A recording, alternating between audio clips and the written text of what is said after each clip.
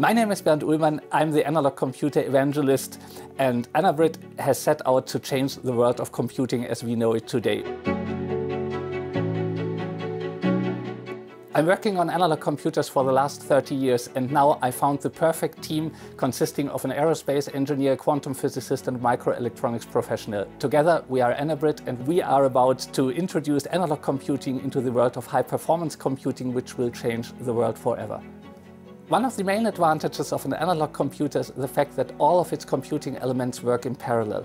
This is in stark contrast to a digital machine which has to execute a program in a step-by-step fashion. So an analog computer exhibits much higher computational power than a digital computer for certain problem areas. I've been fascinated with analog computing since my teenage years, and this fascination has led me to study mathematics and to dive deeper into the field of analog computation. Analog computers are ideally suited for applications in high-performance computing, artificial intelligence, medical implants, Monte Carlo simulations in the financial field, every field where high computing power is of utmost importance. Digital computers won the race in the 1980s, and today much of Earth's electrical energy is used in large computing centers for applications in the fields of artificial intelligence, for mining bitcoins and other things.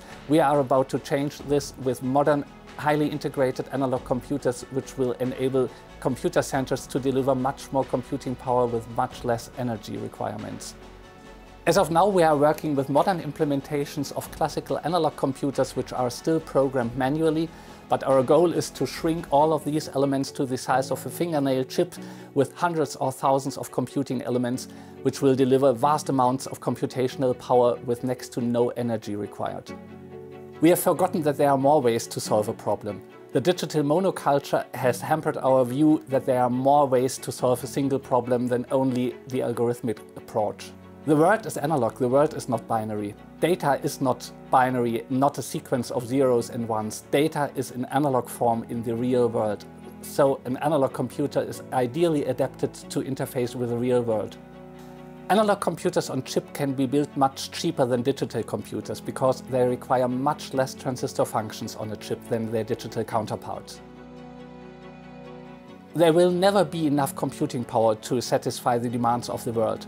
Computer centers cannot grow any larger. They are already using megawatts of power. We need to reduce this power bill to reduce the CO2 footprint.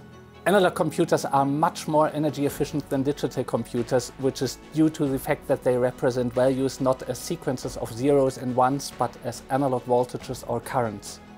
Digital computers are hitting basic physical boundaries by now. Computing elements cannot be shrunk much more than today, and there's no way to spend even more energy on energy-hungry CPU chips than today.